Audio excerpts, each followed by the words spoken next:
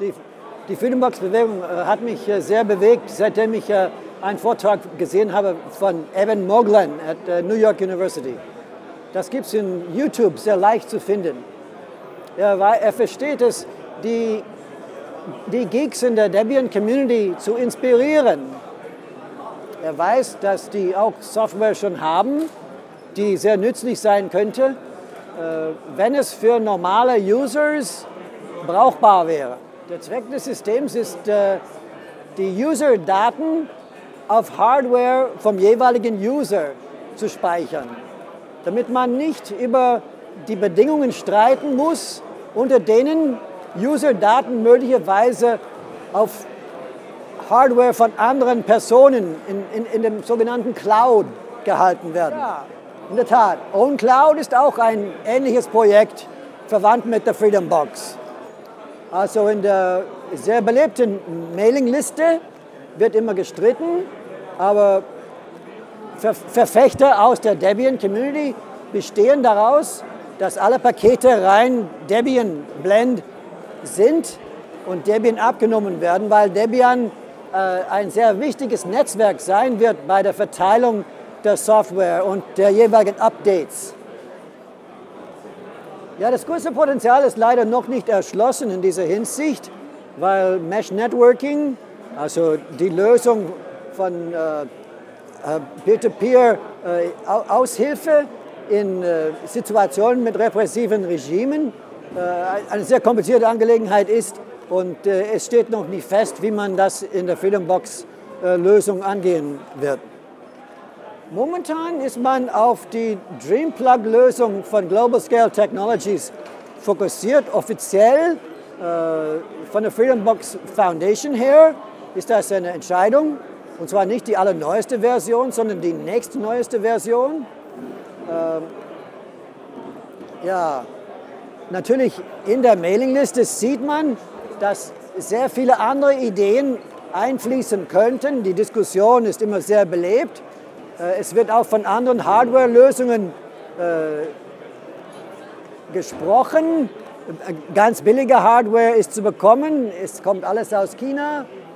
Aber eben die Lösung mit dem ARM-Chip von Marvell, gerade bei Global Scale Technologies, ist relativ billig. Hat auch weitere Vorteile mit Wi-Fi und Krypto-Lösung. Also man bleibt zunächst dabei. Ja, ich muss leider vor allzu großen Hoffnungen warnen, dass etwas in greifbarer Nähe sei, weil die User Interface bleibt ein ganz großes Problem. Wir sind weit davon entfernt, es wirklich benutzerfreundlich zu gestalten. Es ist momentan nur für Geeks und nur in der Developmental Phase, gar nicht Mass Market. Wie in der Workshop auch festgestellt wurde, es lohnt sich, die User Interface aus einem Guss machen zu lassen und nicht von einem Komitee. Ja, möglicherweise ein Team, aber die müssen dann koordiniert alle in die gleiche Richtung ziehen. Und deshalb ist das wahrscheinlich der erste Arbeitsplatz, der bezahlt sein muss. Bisher ist alles auf freiwilliger Basis aus eigenem Antrieb gearbeitet worden. Aber diese Sache muss ja sehr fokussiert angegangen werden.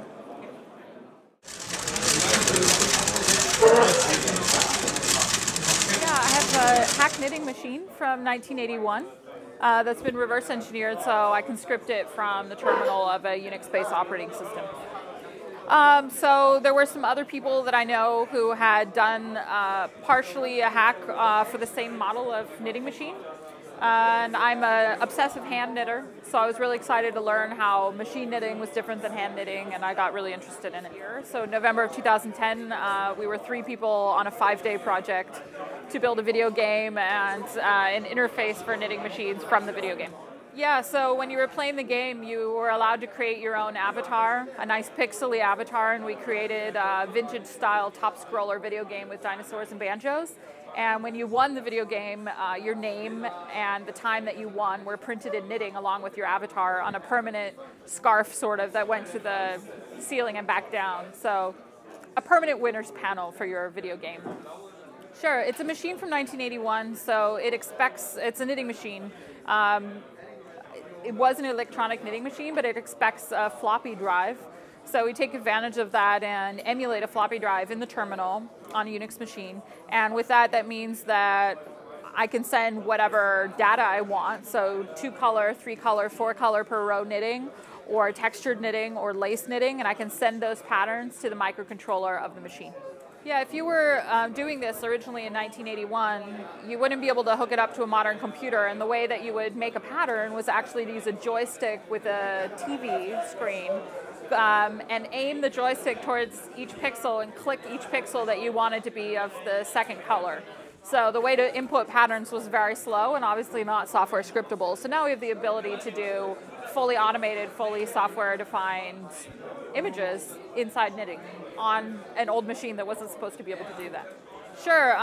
Well, you can create an image either in your image editing program or like the GIMP or whatever you use to create imagery, or you could software script an image from software. So you could do generative algorithms for art that output 2-color or 2-texture or 3-color per row or 4-color per row images and input those into the machine. So you would have basically fully generative, non-repeating, artsy images that you could do in the machine. Yeah, we have one more add-on hack that allows us to push the buttons at a distance on the machine. And that sounds really simple, but what that does is it allows us to send really large images to the machine. The machine has a very small built-in memory. The maximum memory is 200 pixels by 66 pixels long. And anything beyond that, you would have to send another image to the machine. It takes about 15 button presses to input a new image from a floppy. So even if we were to do that from our scripted floppy, it takes a long time. For a long scarf that's non-repeating, it takes about 6 images for the memory size to send that to the machine. So to do that, depending on how complex and how large your knitted item is, it can really slow you down. Maybe you make a mistake. So we wanted to automate that, and that's now all automated with an open source circuit that's also online on Travis Goodspeed's blog, along with all the scripts. So firmware, software, everything's open. What we did, the button matrix is actually even more extendable. So the original hack works on both the KH930 and the KH940 brother machines. The higher electronic brother machines haven't been fully reverse engineered, so their file format is slightly different. But part of that work is already done, and our work is open source. So if you wanted to extend it and make it work for the 950i and the 965i, you could do that. Those are also late 80s machines. The button matrix hack we made is rather universal, and our how-to includes step-by-step what you would do if you were to do this for an arbitrary button matrix on any kind of machine, where you couldn't hack into the microcontroller, maybe you didn't have access to the microcontroller. You could just push the buttons at a distance and actually fully automate and script your machine just by pushing the buttons with, a few capacitors. So these Mate cozies are a limited release that I did with the OK of Brauerei Löscher that makes Clumate to do a small run because I'm using their logo and the name of their product. What it is it's something to keep your hands warm and your mate cold. And then I did a lot of testing with QR codes. So custom QR codes in knitting don't work very well, but I wanted to understand why. And it's not just because knitting is little V's that aren't little squares, it's also because of the way that knitting distorts. So it stretches. It's not a fixed image where the pixels are always in a square grid with each other. So the cool thing about the open software scene is that I'm sure somebody's going to put together a filter so that you could do QR code rating from any arbitrary knitting. And I'm offering a bounty for that. So if you do code that and you're the first person to open source it and send it to me, or send me a link to where you've open sourced it, then I will send you a free Club Mate cozy to say thank you. Okay, so on the screen there's an image, and that image pretty one-to-one corresponds with each pixel in the image is one stitch on knitting.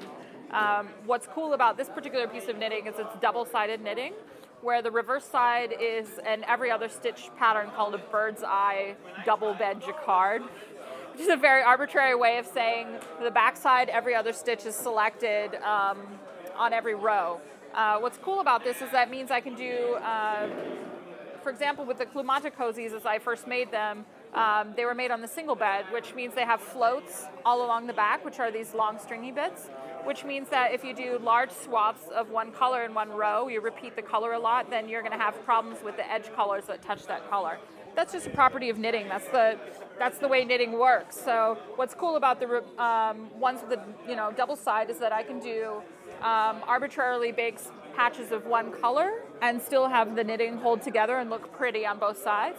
It also has the nice property that it makes the knitting not curl in on itself, because you can see that knitting, just the way it works mathematically, is that the stitches pull in on the edges and then pull in on the top if you do one-sided knitting. So that's cool. That's a cool thing that you can do on a knitting machine, is that you can do double bed jacquard, which is basically two-sided knitting.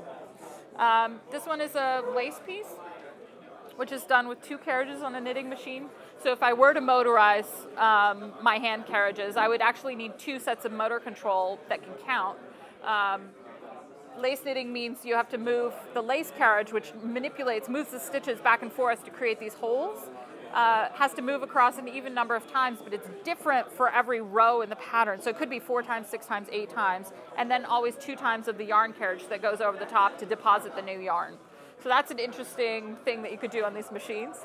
And then the one that's running right now, the little robotic carriage, is called a garter stitch carriage. And it was only made for this type of brother knitting machines. There weren't any other manufacturers that were making garter carriages, which means it knits 1 stitch to the front or 1 stitch to the back, but that can also be computer controlled from an image. So this image here are little rockets, which you can see here better in the 2-color variation, but that's actually the same digital image that's being sent to the machine, that the machine then knits in 2 different ways. So kind of cool. Yeah, so what I'm working on is I'm working to ramp up to be able to buy an industrial knitting machine. One that does auto finishing, that can do fully motorized runs, so 500-piece, 100-piece production runs for sweaters, scarves, of things that are unique. So whether they're scripted algorithmically, and so each one is with a different seed, creates a different image, but they look similar. So maybe they all have leaves, but all the leaves are generated with a random code as to how they grow off of the stems in the image. So I could do a run of 100 sweaters like that without having to pay each time as a unique run, because the way it works in manufacturing is that they want to do 500 of the same thing, but that doesn't really work with the open source community. We should do cooler stuff than that. So I'm ramping up a small business to be able to buy an industrial knitting machine to open source it for the community, and also be able to offer production runs for people locally here in Berlin. Right. And then you would be able to order that the same way that there are Shapeways or Ponoko, so systems where you can order 3D prints or you can order laser cut items, and you can order that in a small amount without having to own a laser cutter. That's what I'm kind of trying to ramp up for textile production. Also ich sitze jetzt hier mit Hoppel vom Dragoncopter-Projekt. Wir haben letztes Jahr schon mal über das Projekt gesprochen und ich sehe, es hat sich einiges getan. Die Hardware ist kleiner geworden. Erzähl doch mal, was ihr so gemacht habt das letzte Jahr über. Ja, wir haben viel programmiert, viel experimentiert. Wir mussten leider sehr viel warten auf die neuen Sensoren. Die hatten ziemlich viel Verzögerung vom Hersteller, aber jetzt kurz vor Weihnachten haben wir sie endlich bekommen und die neue Hardware ist fertig geworden und sie ist bestückt und wir sind jetzt während dem Kongress dabei gewesen, die Hardware zu programmieren und die Software, die alte vorhandene Software auf die neue Hardware anzupassen. Ich sehe jetzt, du hast gesagt Sensoren. Was habt ihr denn jetzt alles auf der Flight Control drauf? Die ist ja schon recht klein. Am besten mache ich mal kurz einen Unterschied. Ja.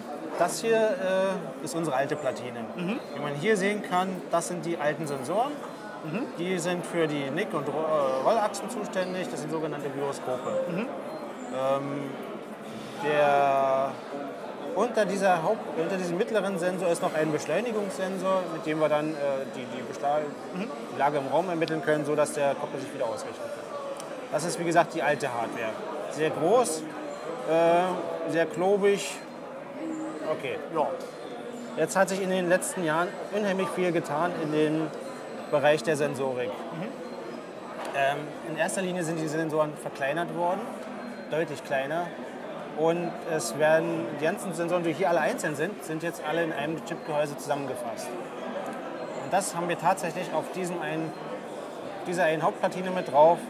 Der neue Sensor, der alles bereits integriert hat, ist dieser kleine schwarze Punkt hier in der Mitte. Oh, das ist ein kleiner Unterschied, ja. Da nicht nur das, hat die 3 Gyroskope bereits drin, der hat den Beschleunigungssensor drin, hat einen Temperatursensor drin, ist nochmal um den Faktor 3 schneller. Also während wir hier gerade mal Geschwindigkeiten mit ungefähr 300 Grad pro Sekunde messen können, sind das hier schon 2000 Grad pro Sekunde. Also wir sind damit können die Bewegung deutlich präziser messen. Hinzu kommt, dass die Auflösung, die ADC-Auflösung, hier bereits mit 16 Bit ist. Das hier ist noch 12 Bit. Hier haben wir eine deutlich feinere Auflösung. Und auch die Taktrate ist noch um mehr als das Doppelte gestiegen. Also ist schon ein feines kleines Teilchen. Was ist noch neu? Wir haben den Hauptprozessor gewechselt. Hier haben wir noch den alten Cortex M3 von ARM drauf. Hier ist jetzt der neue Cortex M4. Unterschied ist eigentlich die sogenannte Floating Point Unit, also die Fließkommazahlenberechnung. Das nimmt bei der alten Hardware ziemlich viel Ressourcen in Anspruch. Der hier macht das quasi nebenbei. Was haben wir noch drauf? Wir haben bereits auf dieser Platine einen Höhensensor integriert, einen Luftdrucksensor. Das ist dieses kleine weiße Bauteil. Direkt daneben ist bereits ein Kompass mit drauf. Also im Bereich der Navigation braucht man einen Kompass. Und ja, dann muss das Einzige, was noch fehlt, ist GPS. Genau, das kann an einer der Schnittstellen hier angeschlossen werden. Wir haben hier 4 UARTs, also 4 serielle Schnittstellen drauf. Kann man einfach dann anstecken und es läuft. Wow. Wenn ich da jetzt mitspielen will, wie komme ich denn da zu mehr Informationen? Oder was kostet mich denn das, wenn ich jetzt so einen Kopter haben will, basierend auf dem System? Gibt es da schon was? Bislang noch nicht, das ist noch der reine Prototypen. Handbestückt, die haben wir zu Hause bei mir im Ofen gebacken. Ich habe halt einen Briefloofen, damit geht das. Und momentan ist der Preis recht hoch, ungefähr 300 €. Weil das die ganze Hardware, wir haben halt nur keine Massenbestellungen gemacht, sondern wirklich nur für Prototypen. Und das besteht aus mehreren Platinen. Wir haben hier zum Beispiel die Stromverteilerplatine, die Brushless-Regler, das sind normale ppm-Brushless-Regler zurzeit. Ich arbeite gerade an einem Relaunch unserer Webseite von Dragoncopter.de, sodass man mehr Informationen darüber bekommt, über die Hardware, über die Schaltpläne, über die Software. Ich will die Schaltpläne alles online stellen, dass man sich die angucken kann. Die Software, sobald die funktioniert auf dem neuen Board, werden wir sie auch online stellen. Wir werden jetzt ein Forum einrichten, dass man sich auch direkt nachfragen kann über die Hardware. Und unter Umständen müssen wir mal schauen, ob wir daraus vielleicht eine kleine Serie machen. Cool. Ja, da hat sich ja einiges getan seit letztem Jahr. Coole Sache. Und alles schrumpft, auch die Kopter? Ja, das ist halt so entstanden, weil ich auf einer Reise in China war und einen Kopter mitnehmen wollte. Und ein Freund von mir, der wohnt dort und da habe ich ihm noch einen Kopter gebaut, also einen Rahmen gebaut, die haben wir dann in China dort aufgebaut und naja, er ist sehr glücklich. Nice. Ja, vielen Dank für die Infos. Also noch irgendwelche Tipps, wenn man einsteigen will? Also der Kongress ist ja letzter Tag gerade. Ja, Tipps zum Einsteigen. Ja. Am besten jemand fragen, der sich damit auskennt. Das ist eigentlich... wie so oft? Am besten in die Foren gucken, bei microcopter.de, bei UAVP-MG, in die Foren gehen und nachfragen oder uns dann später anschreiben oder nachfragen. Das hilft eigentlich fast immer für irgendwelche Probleme. Ja, dann vielen Dank für deine Zeit und für das Interview und noch viel Erfolg mit dem Projekt. Danke, gleichfalls. Hadilun. Ja.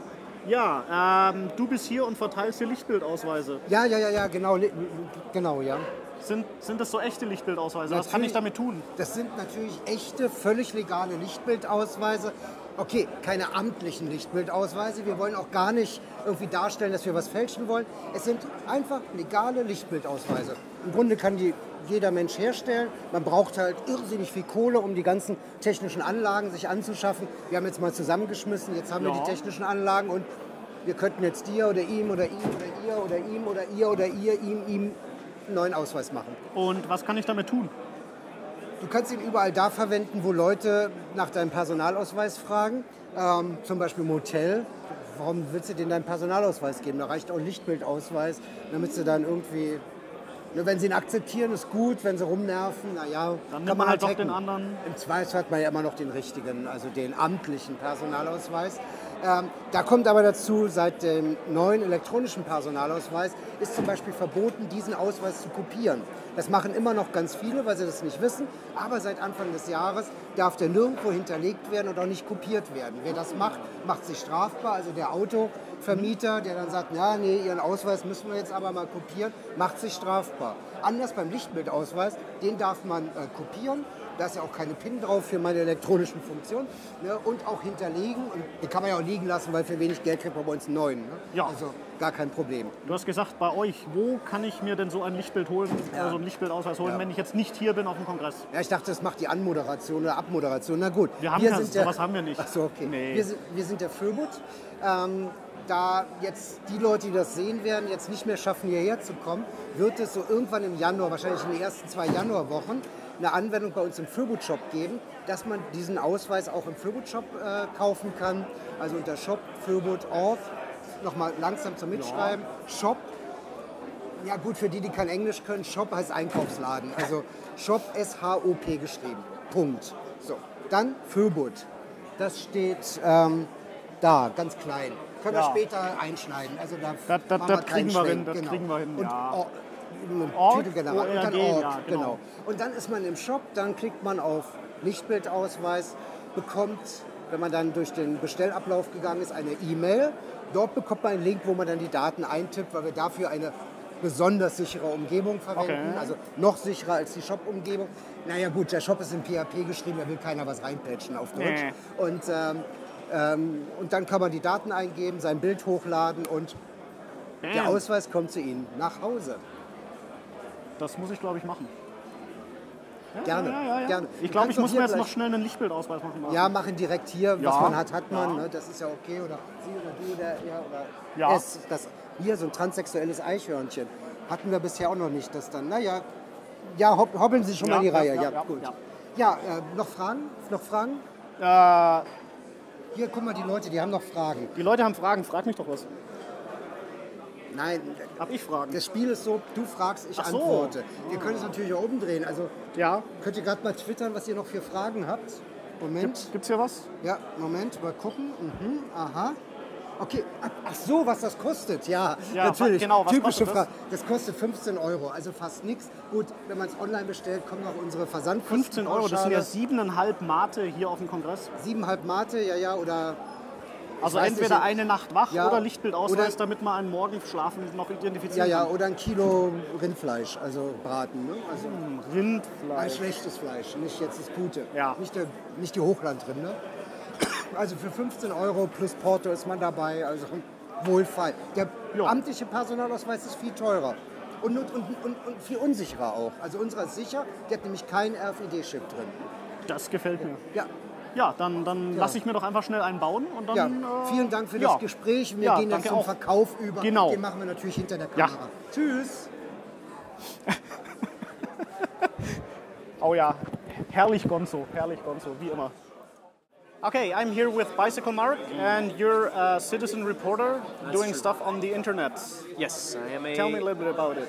I am an independent journalist. I have a focus that is somewhat on human conflicts, but that could also mean environmental conflicts, wars. It's possible, but I prefer the stories of post-war in countries that perhaps we don't often hear from, but also the stories from the nearby area as well. And I've been doing this for going on 10 years, 7 years as a podcast, a weekly podcast, and that's part of why I'm here. Members of this conference or congress know me and invited me years ago, and I never stopped coming back. That is great. So, where have you been and what kind of conflicts have you been reporting on in the past? Okay, I prefer to call myself a post-conflict reporter, but all these names really don't mean anything. I'm just a journalist. In the past 3 to 4 years. The list is too long. Highlights include Afghanistan, certainly twice in the last 2 years, Georgia, Kosovo, Cambodia some years ago, and parts of Russia. And I've been going there not only as a journalist, that's something you find a lot in this world, but I've been going as a teacher as well, giving workshops, not unlike the workshops you would see here, except mine aren't about playing with microcontrollers, although that's very nice. Mine are more about being a reporter, using simple equipment, whatever you have in your house or what you can acquire for low cost. Okay. How do you finance all this? Is there any way to support you? It's a combination of things. Some people might expect someone who's doing a almost full-time podcast to make all their money from either advertisements or donations. That's not the case. One, I don't accept advertisement. I feel that media and commercial world shouldn't combine, and they won't combine in my work. But I do receive donations from listeners. It is not significant enough to pay my rent or my trips. So when I am hired or asked to come to speak and teach, then I'm paid for that. I'm not expensive, but I do require something so that I can afford to keep doing what I'm doing. I also work as a freelance editor. I'm based in Amsterdam now. And I will use the money I make doing editing work and writing work for the teaching, the traveling, the citizen journalism, basically. That is pretty cool and honorable, having some kind of independent media still working on getting news out to everyone else. Yeah, well, I think what you find, even when I come here to the Congress and as I travel, that there are people all over the world doing what I do. I'd say some of them even do it better than I do. So I'm a fan of a lot of the people that are citizen journalists in the world, and occasionally I get to meet. Okay, if I want to listen to your podcast, where can I find that? The site is citizenreporter.org, and I'm putting up a new podcast every week with guests from all over the world. I don't always have to be there. I can have them on via Skype, but when I can, I'm also there. So that's the site. Okay, that's great. Thanks a lot for your time, and good luck with your efforts. Thank you. My pleasure. Thanks a lot. Anyway, I'm here with Mitch Altman. Hi. You've been here for many, many years, and you're still doing, I think, the same thing you do every year. Just this year, it's a lot bigger. Yeah, well, I have been here for a lot of years. But it's not really the same every year. There's always more projects. There's always more people doing workshops. And it grows every year. Like the whole hacker scene has grown. When we first started doing this workshop, well, my first one was 23C3, and I started that one out with 5 soldering irons at a table. Back then, there were only a handful of hackerspaces in the world. Most of them here. Yeah, now it's like 400 or something. Now it's over 500 active ones 500 on hackerspaces.org. And there's 900 that are either existing or starting, so it's all growing. So not only hardware hacking, but everything. And yeah, we only have so much room in BCC, so we lucked out that the smoker lounge is outside in that big, huge, wonderful tent this year, so we can have 50 soldering irons and all these people happily soldering. I mean, Congress is basically over now, and it's still packed in here. Yes, definitely. Are there any specific projects that are new this year compared to last year, or what have you been teaching?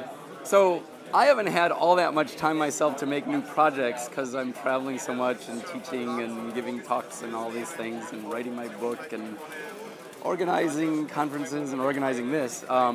But you know, I have done updates of some of my projects, like the little LED cube kit that anyone can make.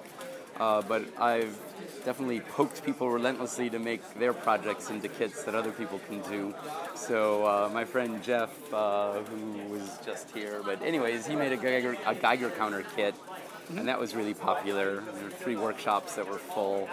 And I guess one thing that is sort of new for me is I put together a workshop for Arduinos for total newbies. Okay. And that sells out every time. I mean, my teaching's always free, but I have to sell the bags of parts, and I can only do so many of those. So Yeah, it's really cool that so many people really want to learn, and Arduino is one way that people find it fun to learn this stuff.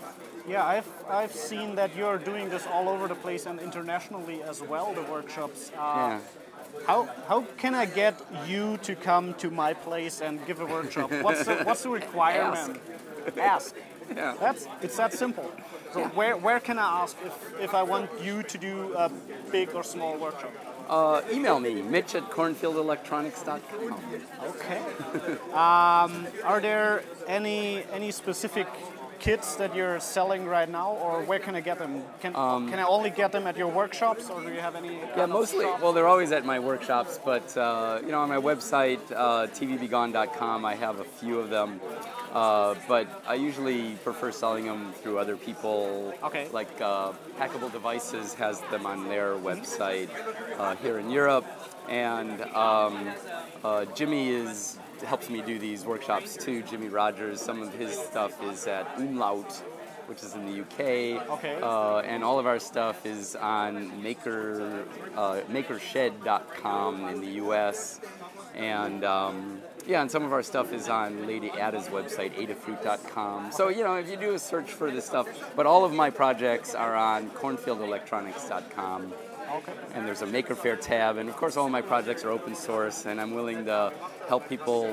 You don't have to buy my parts. I just want to teach people how to do stuff that they like, or hopefully like. They can try it and see. If someone who has never held a soldering iron before, what's your first advice to someone like that? Wow.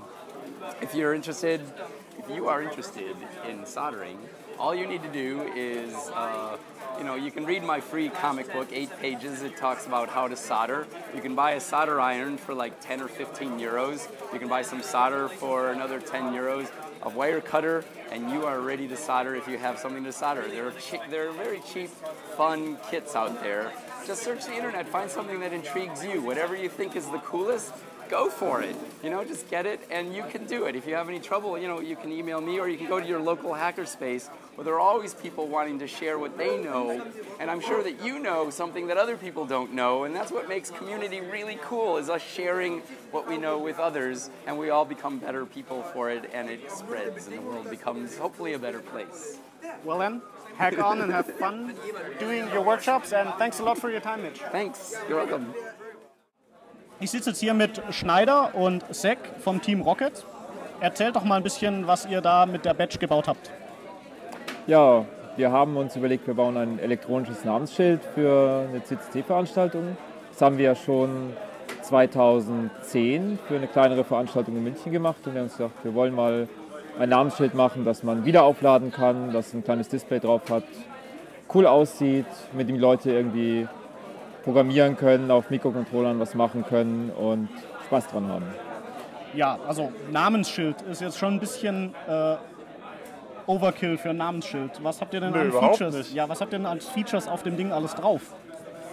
Ja, also wir haben ein Display drauf, um den Namen anzuzeigen. Eben wie Schneider schon gesagt hat, einen Akku, damit es eben wieder aufladbar ist, damit man eben nicht lauter neue Knopfzellen reinstecken muss. Zusätzlich ist ein relativ schneller Cortex M7 drauf, der für die ganze Abarbeitung zuständig ist. Und wir haben einen M3. Cortex M3. Ein Cortex M3, sorry. Details. Genau, ein Funkchip, ich weiß gar nicht, wie der heißt, um Batch-to-Batch-Kommunikation zu ermöglichen und der kompatibel ist zu dem, was auf den Sputniks früher drauf war und auch Beacon-Tracking machen kann. Und ein Erweiterungsbus, um weitere selbst gehäkelte Zusatzdinger, wie zum Beispiel diese schön blinkende Flame. Tolle Flamme hier, anzuschließen. Eine Antriebsflamme der Rakete. In Blau. Nein, die ist RGB. Die ist RGB. Kann viele Farben. Die macht bei mir ein paar Farben, aber immerhin. Genau. Und ja, man kann auch das Display durch ein Farbdisplay ersetzen, das ist auch etwas erweiterbar. Und ansonsten halt, was man halt mit der Software schreiben kann. Also wir haben halt eine Firmware dafür programmiert, die ein paar Sachen kann, soweit wir halt gekommen sind. Und wollen, dass die Leute halt irgendwie neue, tolle Sachen machen damit. Ja, das habe ich ja gesehen, passiert schon am laufenden Band hier auf dem Kongress. Und ich habe gesehen, ihr habt die auch im Produktiveinsatz gehabt während der Jeopardy-Aktion, um das Publikum abstimmen lassen zu können. Wie hat das denn funktioniert? Wir haben ein paar von den Tracker oder den Readern hier genommen, die wir benutzen, um die Badges zu tracken für das Open Beacon. Und es gibt ein Programm auf allen Namensschildern, das man ausführen kann. Dann sucht es Spiele in der Umgebung. Das sind einfach nur Funkpakete, die ausgestrahlt werden. Man kommt an eine Liste von Spielen. Wir haben ein Spiel Jeopardy gemacht. Dann fängt das Namensschild einfach an, die aktuellen Tastendrücke auf das Funk auszugeben. Und wir haben vorne auf der Bühne ein Lesegerät gehabt, das von allen Badges oder Namensschildern, die im Raum waren, das gelesen hat. Und wir haben das dann aufsummiert, gemittelt und daraus eine kleine Anzeige gebaut. Das war eine ziemliche Last-Minute-Aktion. Ich schätze mal, wir haben ungefähr 2 Stunden vorher damit angefangen, das zu implementieren. Ja, aber die Rocket-Abstimmung hat dann besser funktioniert als das Breadboard vom Jeopardy. Das ist so nicht wahr. Ich muss die Schuld von dem Breadboard nehmen. Das Breadboard hat ausgezeichnet funktioniert. Der Fehler lag an dem USB-Serial-Converter. Immer diese China-Hub, ja. Ja. Was sind denn eure Zukunftspläne für die Rocket? Erstmal ausruhen nach dem Kongress. Wir haben in den Wochen davor in sehr wenig Zeit noch versucht, alles in einen ordentlichen Zustand zu bekommen und haben jetzt erstmal so ein bisschen Erholung von dem Badge-Projekt nötig. Wir wissen noch nicht genau, was passieren wird. Das hängt auch davon ab, wie das Interesse der anderen Leute weiter ist. Ja? Also die Fragen, ob wir noch mehr von diesen Rockets produzieren werden, sind natürlich schon gestellt worden, aber die Mindestproduktionsmenge ist doch so hoch, das muss schon irgendwie genügend Interesse noch da sein. Und ob der für nächstes Jahr zum Kongress noch existiert, das wissen wir jetzt auch noch gar nicht. Ja. Aber ein Punkt, den wir auf jeden Fall noch mal anschauen werden, ist alles, was die Leute bisher so hier gehackt haben auf dem Kongress. Wir haben Loadables zum Dating, wir haben Lasertag-Spiele, Leute haben LED-Cubes auf die Rocket gebaut. Es gibt 1001 Applikation, die geschrieben wurde, das mal wieder zu uns in den Hauptzweig zu ziehen, dass alle Leute mit wenig Aufwand auf ihre Rocket bekommen können und mal ein bisschen zu zeigen, was alles gemacht wurde, weil vieles geht an einem vorbei, viele Leute machen Dinge, kommen auch nicht unbedingt immer zu uns und da fordern wir jeden auf, der irgendetwas hier gemacht hat, sich an uns zu wenden, eine E-Mail zu schicken, einen Pull-Request auf den GitHub zu stellen, dass wir uns das anschauen können, dass wir das reinziehen können, dass es für alle was bringt. Ja. Super cool. Wenn ich jetzt mehr Infos zur Rocket haben will, wo kriege ich das denn? Es gibt ein Wiki, ein Rocket-Wiki, das ist unter rocket.de. Ja, okay. Rocket.de. Die kurze Domain ist rocket.de, wobei Rocket mit einer 0 und ohne C. Okay. Ich bekomme die ja nur auf dem Kongress oder auf irgendwelchen Veranstaltungen, wo die als Badge ran ist. Oder habt ihr noch irgendwelche Schwarzbestände? Wir haben keine Schwarzbestände, aber wir mussten einen Deal machen, um hier auch tatsächlich Rockets anbieten zu können. Und der Deal endet letztlich darin, dass es bei Pollen welche zu kaufen geben wird. Wir kennen den Preis noch nicht. Verfolgt mal ein bisschen unseren Twitter-Account. Das wird dann irgendwann veröffentlicht. Der Twitter-Account ist @rocketbadge. Okay. Ist aber, glaube ich, auch aus dem Wiki verlinkt. Wenn nicht, dann machen wir das noch. Ja. Ist ja ein Wiki. Genau. Wir wissen auch noch nicht genau, wann es die bei Pollen geben wird, weil wir müssen die erst noch an Pollen schicken und die werden wahrscheinlich noch irgendwie ein bisschen Anleitung dazu machen oder so. Das wird also auch noch ein bisschen dauern. Cool. Aber wir selber haben keine Bestände mehr. Wir haben hier auf dem Kongress bereits alles ausverkauft. Cool. Ja, also die Beliebtheit ist ja unbestritten und das Ding sieht auch echt schnieke aus. Es ist auch. Ja, wie ist denn das passiert? Nun, ursprünglich hatten wir uns gedacht, wir machen ein Badge und dann machen wir ein Display drauf und einen Akku und dann sind wir glücklich. Und dann hatten wir ein rechteckiges, grünes Platinchen. Das haben wir jemandem gezeigt und er meinte, das würde ich nicht wollen, ich habe ja ein Telefon, mach doch eine Rakete. Das war der Rumpeltux und wir müssen ihm danken für seinen Design-Tipp, denn das hat uns wahrscheinlich den Arsch gerettet. Das Design ist sehr wichtig offensichtlich. Ja. Und auch noch viel mehr Dank gehört dem Münchner Club. Wir haben für das Camp haben Dutzende Leute zusammen im Club abgepackt, gelötet, geflasht, getestet, alles getan. Ich kann gar nicht alle Namen aufzählen. Es war eine Heidenarbeit, teilweise meine Schuld, dass sie gemacht werden musste. Ja, einer muss immer anfangen. Und wenn es die Klappe ist. Ja. Diesen Menschen gehört großer, großer Dank.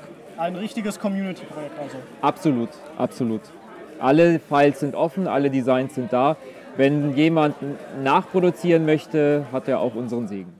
I'm here with Jimmie Rodgers in the hardware hacking area at Congress. As you can see from our nice view. Yes. Yeah. Oh, we shouldn't sit here. Yeah. Anyway, we're sitting here doing an interview. Yeah. Tell us a little bit about yourself. What are you doing here? Yeah, so I'm Jimmie Rodgers, and I do open source hardware for a living. I travel around the world teaching people how to solder and make electronics and sort of anything else that I have an interest for. I just teach people how to make things.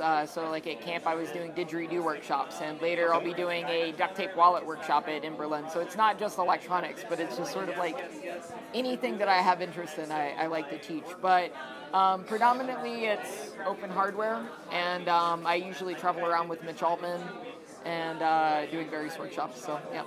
Okay, is there anything specific that you, well, hardware-wise, that you're pushing? Any small project? Well, the project I'm most known for is the LOL shield for Arduino. It's LOL shield for lots of LEDs. It's a 14 by 9 matrix of LEDs, and it just sits right on top. So there's a bunch of people building them right now. We've been troubleshooting some of them because when you have 126 LEDs, it takes, you know, some of them don't solder right the first time. So yeah, but if they're done, they're soldered. Oh yeah.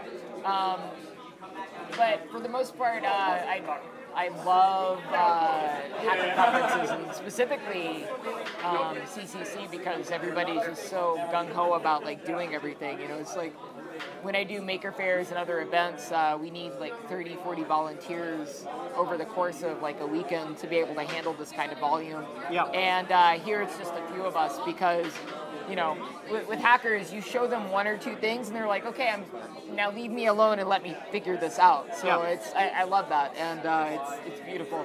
And then later they show up and they're like, I found a bug in your code. Here, it's better. Yeah, that is real community work here. Yeah, but it's fantastic because usually there is a bug in my code, and I'm like, oh, well, crap, you did make it better. Awesome. And since everything is open source under a GPL license of some sort, then all of this goes and it continues to build on itself. So.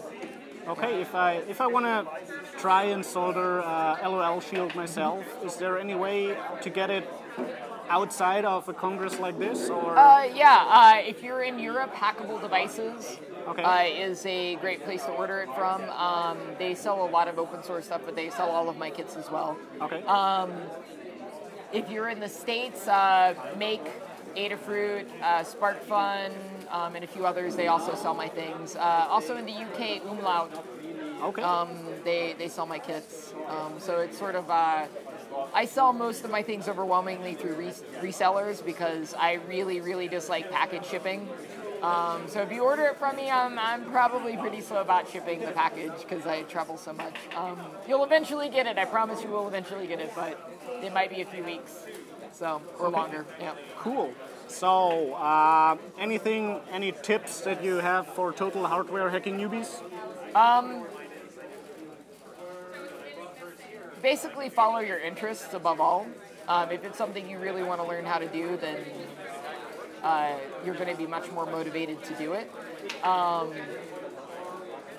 Usually finding a project that you want to do, like, you know, I want to build a robot that does this. When you know nothing, that's a good place to start. Also, go to your local hackerspace. If you don't have a hackerspace, start a hackerspace. So, that's a really excellent way of doing that. But there's also now, back when I started doing electronics, there weren't as many online instructions, but now you've got tons of videos on YouTube and Instructables and a number of other websites. Adafruit is an excellent website for tutorials for like Arduino stuff and things like that. Yeah, it really depends on the project. If you're familiar with software and doing coding at all, Okay. Arduino is awesome for getting into hardware with because it's taking care of the hardware for you, and Yes. you can just program it in a very simple IDE and things like that. And then there's a lot of like additional steps. Like that's like a good solid first step and a nice base that you can work on for a long time and build some interesting things off of before you move on to more advanced things like the rocket badge that everyone has around here and doing ARM things, stuff like that. Yeah, it's kind of addictive because you keep moving forward very slowly and doing things like that. So, yeah. Awesome. Well, thanks a lot for your time and happy hacking. Oh yeah, absolutely. Thanks. See you around. Yep. Oh, jetzt bin ich hier mit Kai vom BCC Catering. Ist es hier, oder? Ja. Ihr habt uns ja super mit Speis und Trank versorgt über den langen Kongress, auch spät nachts und früh in den Morgenstunden. Wie lang ist denn deine Schicht schon heute? Heute geht's. Heute habe ich um 15 Uhr angefangen und sind ja jetzt vielleicht gerade mal 3 Stunden. Ja. Also relativ entspannt. Okay. Ihr habt euch ja mittlerweile wohl ganz gut auf uns Hacker und Hexen eingerichtet. Erzähl mal so ein bisschen, was ist für dich am Kongress anders als an anderen Events? Die Essenszeiten definitiv und die Länge des Kongresses an sich auf jeden Fall auch. Also der Kongress geht ja hier 24 Stunden am Stück im Prinzip, wenn man es so mal aufnimmt. Ihr seid fast die ganze Zeit vor Ort, also der eine mehr, der andere weniger. Ja, also das ist auf jeden Fall anders. Normalerweise ist man halt früh um 8, 9, 10 da und geht um 18 Uhr oder noch früher wieder und das ist halt hier anders. Fängt gar nicht an oder fängt irgendwann mal an und hört halt heute Abend wahrscheinlich dann auf. Ja, irgendwie was auch außerhalb der Küche hier mitbekommen? Irgendwie mal in den Kongress oben reingesetzt? Nee, in den gar nicht. Vortrag? Also Gar nicht? nur von der Tür unten hier zum Tresen oder mal hinten im Background ein bisschen gearbeitet, aber ansonsten gar nicht von der Veranstaltung an sich nichts mitbekommen. Oh, Also schade. nur den Bereich hier vorne, die Essenssituation oder die Gesprächsrunden. Ja, und was würdest du sagen, Kongress schlimmer, besser, anders als andere Events? Schlimmer, anders, besser, kann man gar nicht sagen. Also, nee, Nö, nicht. Also ja, schlimmer nicht. Warum schlimmer? weiß nicht. Anders, ja, dass es halt, wie gesagt, von den Zeiten her eben nicht so gestaffelt ist, wie man das halt so kennt, Vortrag, Pause, sondern weil hier halt mehrere Workshops gleichzeitig sind, hat man halt mehrere Stoßzeiten, alle halbe Stunde oder 1,5 Stunden mal. Das ist vielleicht ein bisschen anders, dass man hier ein bisschen mehr Durchlauf auch an Leuten hat, dass vielleicht hier über 1000 Leute sind, die jetzt immer wieder mal kommen, zwischenzeitlich, sowas ja. Coole Sache. Hast du noch irgendwie Tipps an die vielen Hacker und Hexen hier, wie sie sich denn hier schön verhalten sollen? Gab es da irgendwelche Probleme?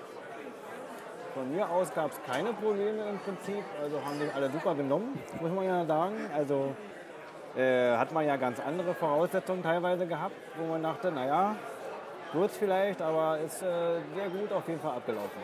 Ja, ich habe gesehen, dieses Jahr ist das Essensschildchen kein Monitor mehr. Ja, ist das so? Ja, Das letztes Jahr gab es ja mal irgendwann deine Mutter zu kaufen. Ach so? Ja. Also ihr habt hier auch ein bisschen gelernt. Jetzt gibt es nur noch Papier und Stift. Wahrscheinlich hat die Führung dann oben mal sich umentschlossen, ja. Ja, Weiß ich dann gar nicht genau. auf jeden Fall würde ich mal sagen, im Namen aller Hacker und Hexen hier vielen Dank für das super Catering. Gerne. Das macht super Spaß hier. Und ich nehme an, man sieht sich dann nächstes Jahr auf dem Kongress. Wir würden uns freuen. Okay, vielen Dank, Kai. Gerne. Und viel Spaß noch beim Danke, gleichfalls. letzten paar Stunden vom Kongress. Okay, ciao. Ciao. Wir hätten auch auf Englisch machen können. Naja.